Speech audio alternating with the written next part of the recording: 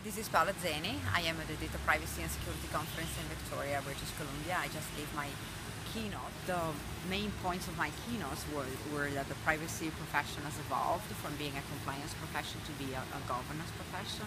And in that role, privacy professionals are brokers of trust. They help their companies to build a trust relationship with constituents and stakeholders.